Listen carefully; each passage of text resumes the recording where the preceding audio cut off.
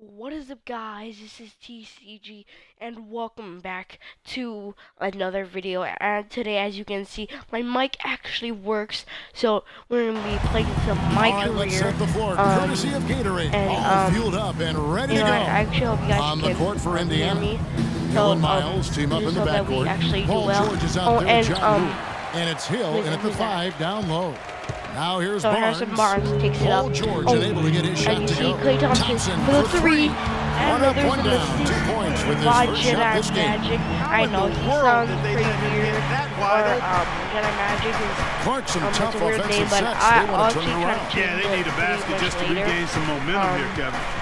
But for now, this is his name. That was actually my brother. He actually changed the name for him in that last game Jedi against the Trailblazers. Why, but but he was the ultimate two-way player. Defensively, also doing a great job. Couple blocks in that game as well.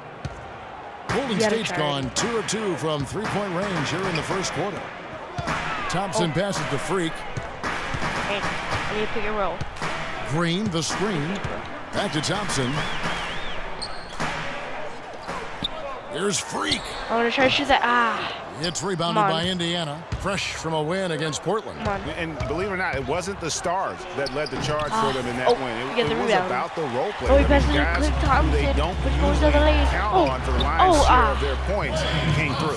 Guys, simply a complete team performance and road wins where everybody contributes. I really don't care at all. Galvanize the team and bring it together. Here is Miles after the made shot from Clay Thompson. The mic is pretty bad, but that's all I have to work with for now. But yeah, to the inside, and the ball travels out of bounds. It was last touched by George. Moments ago, Doris Burke had a chance to catch up with the coach, Frank Vogel. Doris. A big factor in this game, he said, is how well they do to contain the young shooter Clay Thompson, saying Thompson can really give you trouble coming off screens. We got to have all-out energy fighting to stay on his hip, and then we need to get pressure on the ball handler to try and delay the pass. Kevin, both jobs are hard. Thank you, Doris. Now here's Freak coming off a solid outing against Minnesota. This looks like a pregame shoot-around with all the threes they're allowing. I don't know. There might be more defense in the warm-ups. Right now, these are just shooting game shots. So here is Miles. We actually want to He's been playing a big part of their offensive scheme, averaging around 15.5 points a game. He's actually pretty fast. He's a really good defender. Wing, not bad for like from 11 feet away. And once again off the mark by Indiana. And they're 1 of 5 to start I see you, Thompson. Just really haven't gotten into a flow offensively. And plenty of contact on the shot. So 2 free throws coming up. They're not making you know what? You allow a guy to get right to the rim like that. That's your only option. Yeah, exactly. I mean, free throws are always better than a layup. So I'd agree with you there, Greg. And Thompson made the first free throw. And so Thompson he's adding me the second free throw. He's actually shot is pretty weird. No offense to Clay Thompson, but yeah, it's like pretty weird. As in a good way. Because throw the ball to the post and let her make it work down low. He's overshot at the ball, is kicked back down. And with the moment, let's check out some stats for Thompson. How's the last month of basketball been for him? Getting around 12 points a game, 2 assists, 12 bounds. And for any other player putting up those numbers, we'd say they were great, but for him, isn't he a pretty old guy? Sure, you know, most guys would be satisfied with that stat line, but he's built for more. Here like since now, here's George. 11 points for him in that last game against the Trailblazers in Portland. I must be thinking of a different Paul. Pick up by Hill. I must be thinking of a different George Hill. Clock at 6. Indiana moving it around. Oh, bad. Hill, no good. Well, I tell you what, that's fantastic defense on one of the best three-point shooters in the league. The key there was not to give him much space before he took that shot. And really, Clark, that's the only way you're going to stop him. Look at Wait. Let's go back. Let's see that.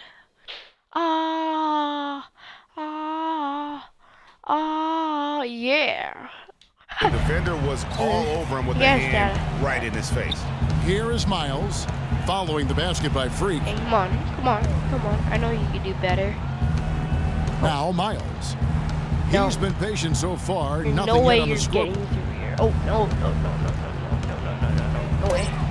Indiana needs to get a shot off. Oh, good defense. Again, missing Hill. And it's the Warriors' ball. Some momentum with a 15-2 run underway. Freak kicks to Thompson. Oh. Nobody near Barnes. They grabbed their own miss. What? Well, I think the defense got lucky right there. I mean, he's going to make a lot more of those when he misses when he's got that much room. No problem knocking that one down. The rebound. Miles has got his first bucket of the game, and he's on the board for 3.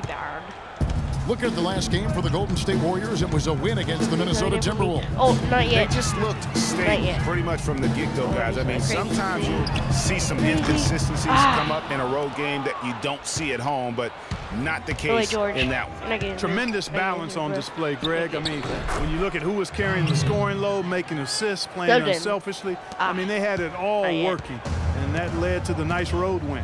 So it's the Warriors now, following the score by Indiana. Freak dishes to Bogut. And here's Barnes for 3.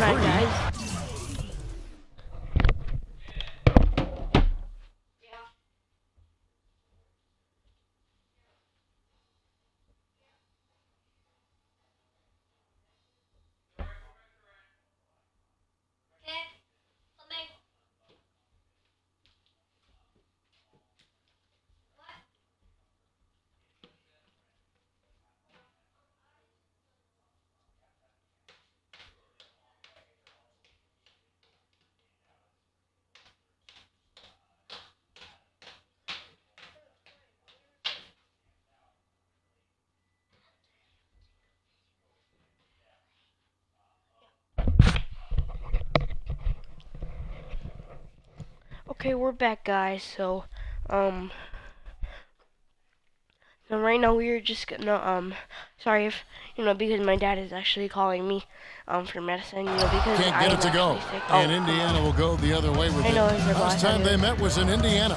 And the last time they faced this club, rebounding was their big advantage. Clearly, that was the overriding factor. A double-digit advantage on the board. They just pounded them inside. And the basket by Hill. And he just big-boyed right there. The height advantage he's got down low, really difficult for them to defend. But I'm not done yet. There's 42 seconds left in the first quarter. Bogut the pass to Freak. Back to Bogut. Barnes kicks to Freak. Launches it. Oh. And the Warriors get it back. Barnes. And they convert it fast on attempt number 3. Really strong rebounding on the interior, and he gets the easy putback. Oh, he's only like 1 second behind. Hill dishes to Miles. It's back to Hill. And it's sent back by Bogut. Here's Freak. He's got 8. Thompson outside. 3-pointer. Let's go! Let's go! And money in the quarter there with the triple. They knew exactly what they wanted to do right there, Greg, and the timing was right on time. Oh my God. A 3-pointer by Klay Thompson. Wait, was that an assist? I'm not sure if that was an assist or not. And we welcome you back. Glad to have you with us as more basketball is on the way. During the break, the players getting refueled with Gatorade. Really? I did so well. Draymond Green, he's checked in for Looney. Barnes comes in for Andre Iguodala. Thompson, he's checked in for Leandro Barbosa.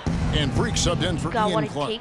Indiana also making some changes. Lewis checked in for Turner. C.J. Miles comes in for George. And George Hills subbed in for Monte Ellis. Thompson is the 2 with Barnes at the 3. Draymond Green is out there with Festus Ezeli. And it's Freak in at the point guard position. So that's the group out there for Golden State. And a chance here to catch up with the 4th member of our crew, Doris Burke. Hi, Doris. He did good. Well, Kev, Freak in the last matchup against the Timberwolves put on a show. By a lot. He ended with 20 points, and that scoring outburst set a new season high for him in what was a great exhibition on his part. A performance like this was just the trick his team needed to snap their losing streak. All right, Doris, thanks. That really was a spectacular game for him, even by his standards, guys. And how about the high standards he has for himself? Really did have it all working for him in that game. Anxious to see what's in his mind for an encore today. I mean, it'd be awfully difficult to top that last game. He kicks it to Azili. Here's Freak. Pacers with the rebound. And no excuse there for missing that one after being freed up by a great pick. Yeah, I agree with you. I mean, they came away empty, but they got the look they wanted, and really, I like the movement and communication there. Warriors leading by 18. One-on-one fast break.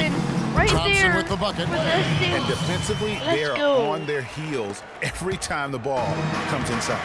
Yeah, I think they got to ramp up the aggressiveness, Greg. I mean, if they don't, things are just going to get worse from here. Green with the block.